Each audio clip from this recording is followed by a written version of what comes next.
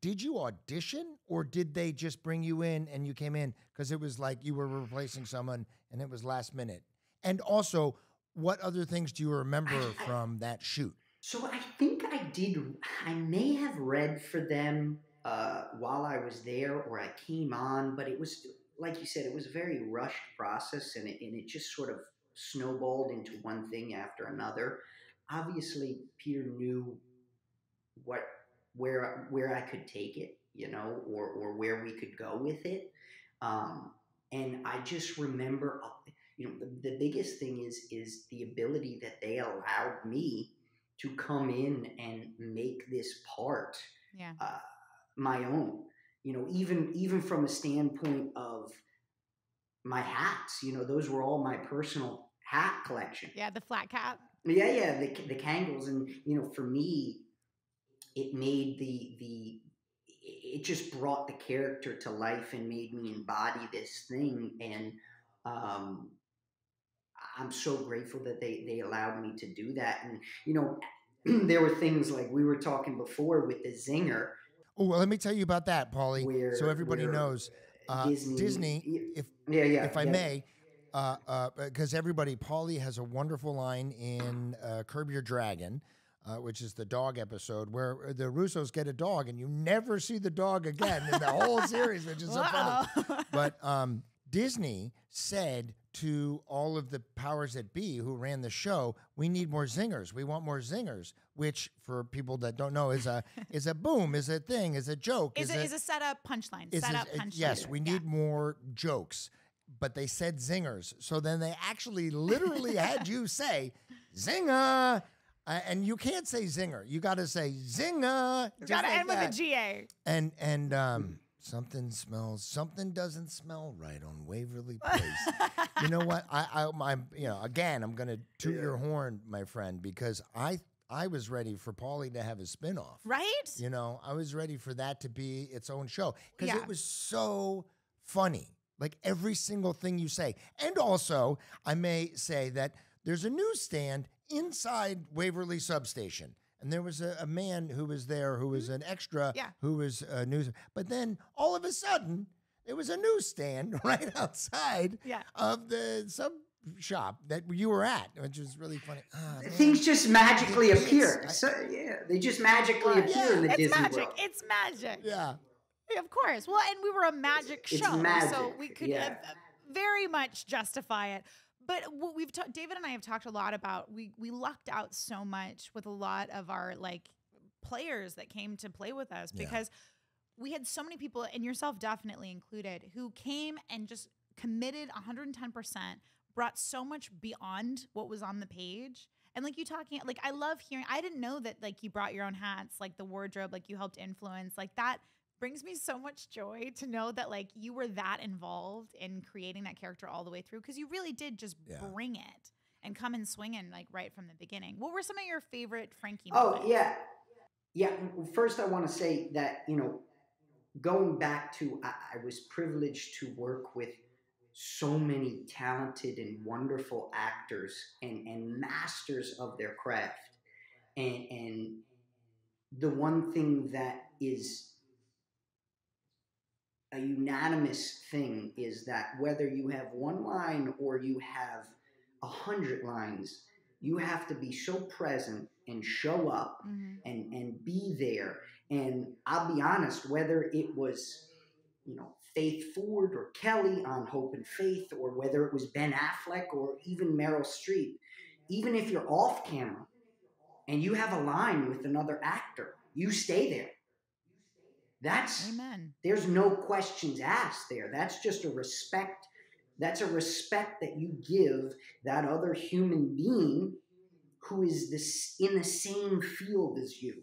And when you truly love this movie making, television making, whatever it is, this creative process, you have to give up yourself and take what you do seriously, not yourself. Yeah, it's so true. We were talking about before, too, about how, when I first started, I had one of my acting coaches who has been with me through a lot of this and is a friend more than an acting coach. But she said to me, she goes, the sad part is she's like 95 to maybe 98% of actors are in it for personal reasons. And in the sense of like, they're in it for validation or because they need something external. It's not like an internal reason. And then there's that select few that are true, like tried and true actors that just love the art of it.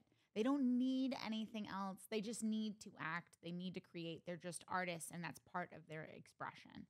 And you are one of those ones that, like, just in the way that you talk, the way that you conduct yourself, the way that you are such a collaborator on set, like, you're one of that, like, few percentage of actors that you can tell is just an artist and just is there because you love the art and the creativity of it. And it's so refreshing. Yeah. Because, like, you get actors that are so, like, look at me, look at me, look at me. And it's, like, the really great. Are you saying that that's me, Jen? No, I'm not kidding, at all. kidding. Not at all. Wait, look at me, look at me. I gotta do my comedy.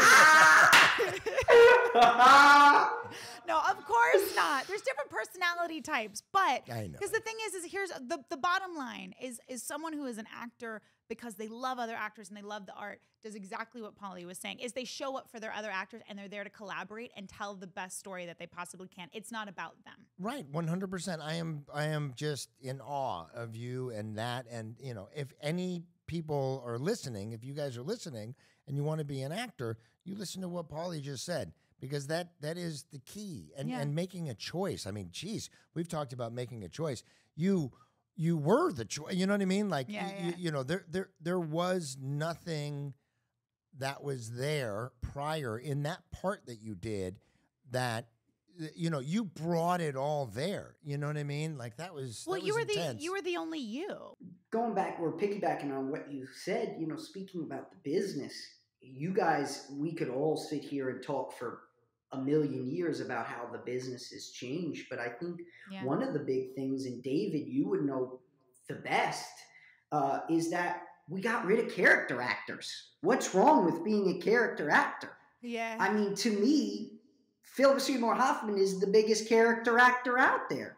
He can make you laugh. He used to be able to make you cry, and he went from character to character. We've made it where we want to be. Everybody wants to be The Rock or Tom Cruise, and I'm not taking away. They're great. They're great people. Yeah. We bow to them and what they do in making money. But we've lost a part of the business that really can help tell stories, which are the character actors.